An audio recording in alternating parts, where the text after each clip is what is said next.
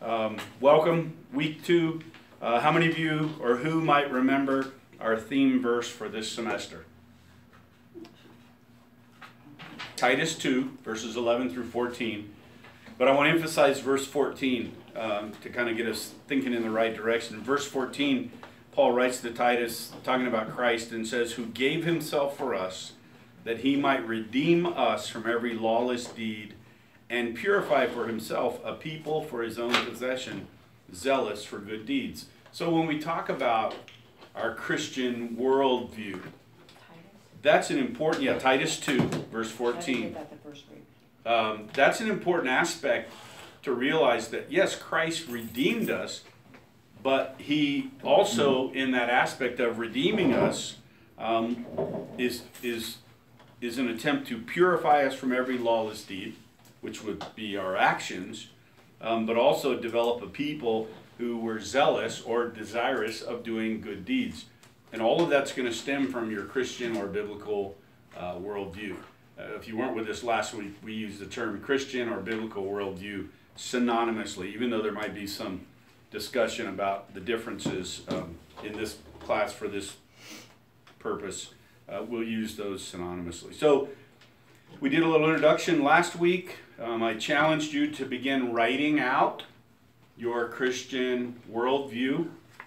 Did anyone come up with something specific that upon putting it on paper struck you that you would feel free to share with us this evening? And if not, that's okay. But since I mentioned it last week, does anybody have something they want to share? I wrote something, but I'm not sure whether I copied it out of someplace or if it was mine. That's okay. A Christ-centered view of the world because of our faith and belief that Jesus Christ is the true Son of God. Yeah. And that goes along exactly with what Titus 2:14 Paul was writing, that because Christ gave himself for us, he redeemed us. And so as a result of that redemption, then, our worldview, our actions, our words, our thoughts, everything needs to come from that perspective. And so we talked about that last week. We talked about that perspective of a worldview, and that everyone has a worldview, whether you acknowledge it or not. Just like the fact, and I don't remember who originally said this, everyone has a theology, whether they recognize it or not. Everyone has a view of God. So thanks for sharing that. Let's pray, and we'll jump right into chapter 2. Dear God in heaven, we do thank you that Christ redeemed us. And Father, we thank you that part of the fruit of that redemption is the change that you're working in and through us. And so God, as we talk worldview, as we talk fundamental life principles, God, help us to see and know and act in a way that would be in line with Christ, in line with your word, so that we might impact the world in which we live. So we thank you for that. I thank you for these that are here, and I ask that you would direct our time together in Jesus' name. Amen. Amen. So opening up in chapter 2, we see the idea, we see the idea of a worldview being that in the second full paragraph, the opening of chapter 2, a worldview is a framework or set of fundamental beliefs through which we view the world and our calling and our future in it. And if you remember last week, we introduced different aspects of a worldview, and our worldview should answer all the questions that somebody might have. Why are we here? How did we get here? Why are there problems in the world? Okay, when you hear questions like that, are you immediately thinking of answers? Well, we're here because God created us. There's problems because of sin, because of humanity's sin. So our biblical or Christian worldview should be those foundational principles in our life upon which we base our life, but then our Christian or biblical worldview should also be able to answer all of those fundamental questions that human beings have. Why are we here? What's our purpose? Well, again, according to Scripture, our purpose is that everything that God created was created to glorify God. And so that's our purpose as to why we exist. And so, welcome. Glad you're here. So, all of that plays into that, what Reichen is calling our framework. And it should be a framework based upon fundamental beliefs that we have. And he's really going to deal with some theological aspects of a Christian worldview in this chapter. Hopefully you had a chance to read it, because we're going to brush through those. But not only should that be the framework of our fundamental beliefs, but it should be the way then from that foundational framework that we see everything else. That we view the world around us, how we live in the world around us, how we answer the questions that this world asks. All of that should come as a result of that fundamental framework of our Christian view. And at the top of the next page, he mentions creation, he mentions the fall, he mentions grace, he mentioned God's glory, introducing this idea of different biblical fundamentals that we need to build our Christian worldview upon. And it's important that we gain this perspective, in particular in regards to, first off, creation. I would say, from my observation, feel free to chime in if you see or notice differently. I would say the human beings who struggle with the purpose of why we're here, how did we get here, why are there so many problems in the world, I can almost guarantee you they don't have a biblical view of creation. In fact, everyone that I've talked to who struggles with those issues, that doesn't mean when you're a Christian you don't struggle with those issues, but how much greater still, I mean, let's just play this out. Philosophically, if you truly believe that we evolved from some primordial ooze, then where is the priority of life being a human being? I mean, think about it. We're all just in some chain, and that might eventually evolve into something else. But think that through. Whereas in creation, what does the Bible say? We're created in God's image. So that stamps every human being, even those who would deny the existence of God. It stamps them with a specific and special aspect of their being created in the image of God. But see, if you don't start there, if you don't have that basic fundamental view, then yeah, I can see why people don't see human life with any value. That seems obvious to me. I don't know if you've experienced otherwise, but that clearly seems obvious to me. So this aspect of creation, well, what's wrong with this world? Well, I don't want to oversimplify, but the Bible makes it clear in Genesis chapter 3, sin and the curse that came upon creation as a result of sin. I mean, again, I don't want to oversimplify it, but you really can track every ailment in this world back to that. But if that's not your view, where do you go for answers? What do you use as a foundational framework? So I hope you're seeing, as he's pointing out, this clear distinction between someone who would have a biblical or Christian worldview as opposed to someone who's really just kind of grasping at straws, and the difference that places upon human life, the difference that places on the view or a worldview of why this world's so messed up. And then naturally, salvation or redemption, like we read earlier in Titus 2:14. God wasn't overcome by how we as human beings have messed everything up. He had a plan. What was his plan? He sent his son. He sent his son, exactly. But again, if you don't have that as a basis for your view of the world, that's why people are so hopeless. I mean, let's just be honest. I'm looking around this room, all of us in our adult lifetime. Name a politician that has fulfilled your hope. Name when the stock market has fulfilled your hope. If you were alive in 2008, 2009 with any kind of investment, I guarantee you, you won't name the stock market as your hope. I mean, but you see what I think that should bring us to not only a greater appreciation of having the truth of God as a foundational framework, but give us a greater empathy for those who don't have that.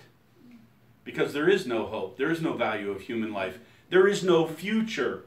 Why do I have a hope in the redemption of Christ? Because this ain't it. That's right. This isn't the end. Okay? There's a future. There's a hope.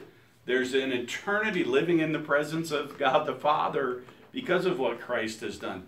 But again, think of it in the perspective of people who don't have that. Where's the hope? Yeah. Okay. So all of those aspects are what he calls these 4 stages of humanity or human history, tell a complete and unified story that stretches all the way back to the beginning and leans forward into eternity. So those of us who know, we can go all the way back to the beginning biblically and answer all those questions. And then in the meantime, we do have a hope, and we can also look forward and say, there is a future that's made for us. I like what he says at the top of page 35, and I think this is a key to understanding the importance of a biblical or Christian worldview. He writes, we find our story within God's story, and our narrative within his master narrative. Okay. I mean, you think about that again. If you don't have the Bible as your basis for why everything exists, your story is just floating out there in space somewhere. When you understand who God is, what God has done, God's redemption in Christ, and God's future promise, well, I plug right in here. You know, and 2,000 years ago, the earliest apostles and church members, they plugged in 2,000 years ago. But eventually, in eternity, we're all going to be together for those who have faith in Christ. And so that's how my story, your story, the earliest Christians' story, how it all plugs into a master plan, master narrative of God. And so, again, we're gonna brush through some theology that he points out is important in forming our biblical or Christian worldview. He begins the second paragraph of the next section talking about Marxists and other materialists that believe there's no God at all, atheists who would claim that there's no God at all. Again, then where will their hope be? He doesn't mention it specifically, but he does say, like Buddhists believe that human beings have to endure this earthly fate so that they will eventually get to that state of nirvana. Do you know what nirvana literally means? Mm-mm. Nothingness. That's the literal definition of the word. Okay. Yeah, where's the hope there? Where's the hope there? What did Jesus tell his disciples in John chapter 14? I go to prepare a place for you, and I'll come again and take you there. I mean, that's a paraphrase, but that's what he said. So my hope isn't an eventual state of eternal nothingness. My hope is in the glory of being around the throne. And there's even religious views. I've had one particular person of a particular religious view that said, well, no, you won't be in heaven. There's only the 144,000 will be in heaven. I said, well, you can understand the Bible all you want. Jesus said he's preparing a place for me, and he's going to come back and take me there. Yeah. So if you don't want to call that heaven, you call it whatever you want. I'm going to be in the presence of Jesus. Plus, they don't read that entire chapter of Revelation where John describes the 144,000, and then a couple verses later, he describes a throng that cannot be numbered. And so I tried to get this person to see, okay, I may not be part of the first 144,000. I'll be in the throng. So you can call it what you want.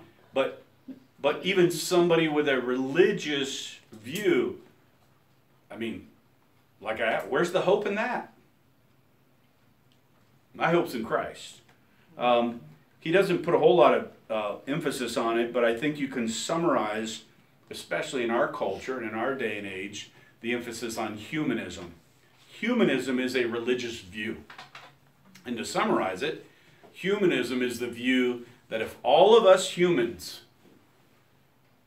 do enough good, we can change the climate. We can change the world. Let me tell you, the climate alarmists are humanists. I truly believe the Bible teaches us to be good stewards. So I'm not talking about don't be a good steward. I'm talking about, though, if you think that we stop doing whatever they think we need to do, or we start doing whatever they think we need to do, then the climate's going to turn around and the climate's going to change. Good luck with that. Okay. But see how humanism is just that. It's human-centered. I got to be honest with you. I've known enough human beings in my life. I don't see the hope in what human beings can do. I don't see it. So I think that's an important aspect in regards to worldview. At the bottom of that page, he says what unifies the Christian worldview is not merely an idea, but the being and character of Almighty God. So again, where are you going to get the proper concept of God? Right here. Right here. Does that mean I understand everything about God? Absolutely not. But I got to tell you, that's part of the thrill to me of knowing about God. Because if I could understand everything about God, it wouldn't be a very big God. I mean, and especially the number of people who've called me pea-brained. If I'm pea-brained and I can understand God, that's a pea God. So, again, coming back to just the wonder, the awe, all that we can gather from Scripture about God. And at the top of the next page, I believe he makes a statement that is a must in our understanding of God, especially, I'm at the top of page 36, how he views or how he portrays our view of God. It's in the middle of that first partial paragraph. God is always our ultimate frame of reference, the supreme reality at the center of all reality, the be-all and end-all of everything. If you don't start there, even as a Christian, sadly, I'm not convinced every Christian believes that statement. But if you don't start there as a Christian, then you're even going to be limited. It's even going to be a struggle for you. Do things happen that we don't understand? Certainly. Certainly. But my comfort is in the fact that God is so much greater than I am, I don't have to understand it. I don't have to understand. There's somebody who already knows. There's somebody, if you were in our previous class, remember the illustration about the movie director? The guy who was running down the beach, and he saw a woman getting attacked by a shark, and he's screaming for somebody to help her, and as he runs up the beach looking for help, he sees the camera, the lights, and the guy sitting in the movie director's chair. So she wasn't really in danger. They were filming a movie. But it's the movie director who knows the whole story and knows how things are going to turn out. And I thought that was a great illustration of this idea of God's the one who's in charge. He's the be-all, end-all, do-all. And so I'm okay with not being able to answer every question. I'm okay with, why? Because my comfort is not in knowledge. My comfort is in relationship. And in that relationship, it's a relationship with God who, again, like we read earlier in Titus, Paul reminded us, Christ came to redeem us. Christ came to redeem us. That God at work and wanting to impact my life. So I think that's important, that if you don't have at least that perspective in regards to God, even as a Christian, you're going to be frustrated and you're going to be lacking in regards to your worldview. The middle of the next page, he talks about the Christian worldview does not begin with God as we would like him to be. And he puts in quotes, the God of my understanding. See, if he's the God of my understanding, he's not the God of the Bible. Pretty limited. Because what did I say just a few minutes ago? If I can understand him, he's not much of a God. Okay? Instead, Christianity begins with the God who is really there. And you've heard me say that. I'm looking around this room. I think all of you have heard me say this. The Bible isn't a book about us. The Bible is a book about God. And so our study and use of the Scripture should grow our appreciation for who God is and what God can do. Notice I said our appreciation, not necessarily our understanding. I can't tell you why my father passed away at such a young age. Can't tell you the why.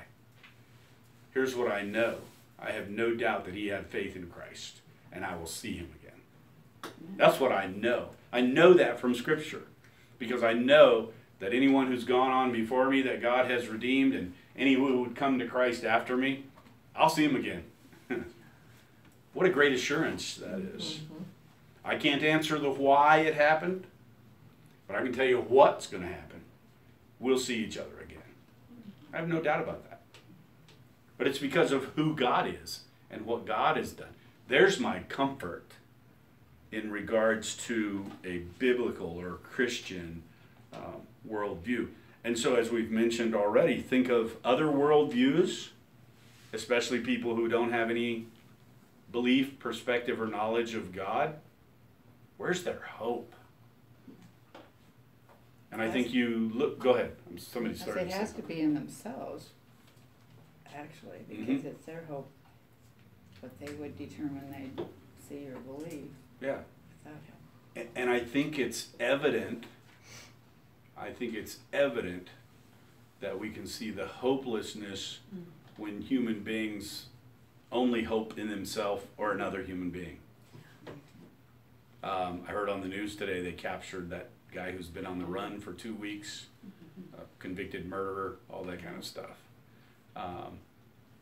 It was interesting, in the news report that I saw, there were interviews of people who lived in the area where they said he had escaped from. And one woman said, you know, I haven't been able to sleep at night because I can understand that perspective. I don't know whether she was a Christian or not, but I can understand that perspective, because if a guy's broke out of prison 2 weeks ago and they still hadn't found him, you think of all the resources that law enforcement has. Yeah, there's a reason to be concerned. Okay. But there's people who have broken out of prison and never gotten captured. So make sure your hope isn't just in law enforcement doing what they're set out to do. And so I think that's important in regard. So it's the God of the Bible, not the God of my understanding. It's the God of the Bible upon whom I want to build this framework for my view of this world. The top of the next page, about the middle of that first partial paragraph. Again, kind of a re-emphasis of what he had said about God being the be-all, end-all, and do-all. He writes, the biblical God is utterly and absolutely sovereign. That's why it doesn't bother me when I can't ask questions, when I can't answer questions. Because I'm just going to trust, hey, God's in control. Even if I can't answer, why did this happen? Or why is that happening? Or how did that happen to that person? You know, whatever the circumstance. I guarantee you. And just as a note of personal advice, if somebody says they can answer all those questions, that's someone I would run from. When somebody tells you, I got all the answers, that would be a person I would purposely avoid. Because if they really think that, then they obviously don't know the God of the Bible. Okay. So, again, just that emphasis on understanding the absolute and utter sovereignty of God. And again, without that view, at some point your personal theology and your personal worldview is going to crumble. Because something will happen. that you don't have an answer for. Okay? And again, that takes us full circle back to the hopelessness of people who only hope in people or themselves, because they can't answer questions like that. I may not be able to answer it, but I know who's in control. So I'm not as I'm not going to lose sleep over it. I'm not concerned about it.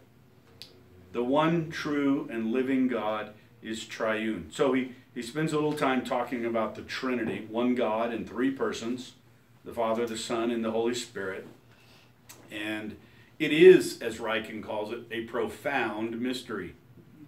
Vince went through this in his ordination. I went through this in my ordination.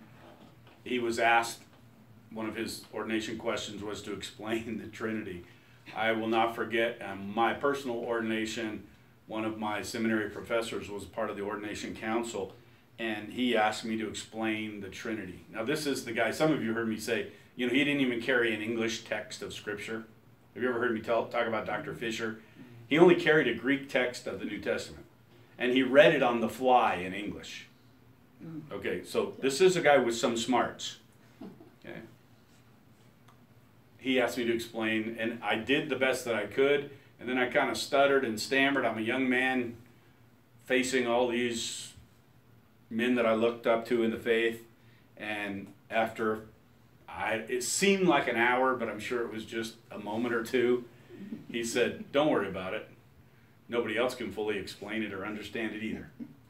And this is one of the smartest men I've ever known, and I'm thinking, what a great reassurance that even Dr. Fisher can't explain, the Trinity. Why do I say that? Because that's how incredible God is. That's how incredible God is, and I believe that was the point he was trying to make. So in talking about the triune God, I think that's important as an aspect of Orthodox Christianity. All of us in this room can think of religious groups that don't believe in the Trinity. So they can say whatever they want. They are not Orthodox Christians. Because all the way back to the original apostles, the Trinity has been a part of Orthodox Christianity.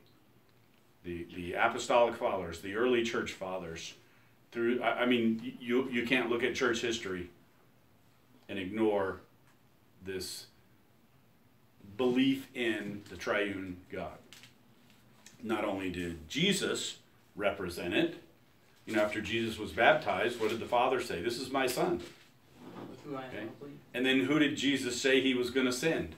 The Holy Spirit. I've heard all the arguments, the word Trinity is not in the New Testament. Okay? No, it's not. But the concept drips off the pages. Okay? So it's important. It's an important aspect of our belief in God. And then I like at the bottom of page 39, underneath that illustration, kind of in the middle of that next paragraph, "From everlasting to everlasting, there is one true God who exists as an intimate fellowship of three co-equal and eternal persons, a God who finds infinite delight in the glory of his own being." That's what Jesus prayed in John chapter 17. He prayed about the love that the Father has had for him in all of eternity. Chris Morgan was the first one I heard say it. It may not be coined with him, but the Trinitarian love. The love between Father, Son, and Holy Spirit. You can read John chapter 17. You can see Jesus praying about that. Okay. There is a love relationship between Father, Son, and Holy Spirit. Now, beyond my limited ability to not even fully comprehend the Trinity, that's the love that Jesus promised to those who are followers of his. Think about that. So, God the Father, God the Son, God the Holy Spirit had a Trinitarian love amongst themselves. How mind-blowing is that? More mind-blowing than that is the fact that that's what God has for us. We get to enter into that. So when Jesus, prior to John 17, says, "If you love me, keep my commandments," that's a relational statement. That's not an if-then statement. That's not Jesus saying, you have to do this to be my love. The love's already there. And what do you desire to do for those whom you love? What do you desire to do them for them? Towards them? Yeah, exactly. I mean, if you really love someone, there's no end. There's no end to what you're willing to do to let them know in that loving response. That's what Jesus was saying in John chapter 15 when he talked about obeying. He goes on in the next page 40, that middle section. He is not silent. He mentions, again, these are two theological concepts. That bottom paragraph on page 40, that God has spoken to us both in general revelation of creation and special revelation of his word. Psalm 19 tells us, the heavens declare the glory of God. I don't know if these last few nights, or I walk in the mornings, and you've probably noticed our days are already getting shorter. At 6 o'clock in the morning, it's still dark outside. You know, 2 months ago in the middle of the summer, it wasn't. But the eastern sky, I mean, this morning there was just a crescent moon. I meant to look it up, which planet, because it was huge compared to the rest of the stars and how bright it was. And I look at that and I was like, wow, I'm awed. I'm awed. And that all points to the glory of God. That all points. So that's creation's general revelation of God. It's amazing to me that an honest person would look at, I don't know, go to Zion. We were at Zion Saturday afternoon because JT, who was here visiting, had never been to Utah. I said, well, you can't come to Utah and not go to Zion. You're this close. We went out to Zion Saturday afternoon. He was in awe. You know why? Because there ain't nothing like that in Kansas. Toto. There ain't nothing like that. There ain't nothing like that in Missouri. Yeah. Okay? I mean, that's where he did most of his growing up. Yeah. And it was kind of thrilling to see his face. I mean, you know, I was looking at the same sites he was, but I've been there plenty of times and it still thrills me. Yeah. But to see somebody's face who was seeing that for the first time, Yes. and you're like, yeah, you're getting a glimpse now, brother. Okay. Yeah. A glimpse of what? A glimpse of just the outer edge of the glory of God. Because that creation is revealing that the Creator has made something like Zion or the Grand, or you know, you guys know all the sites. Look up in the night sky, whatever it is.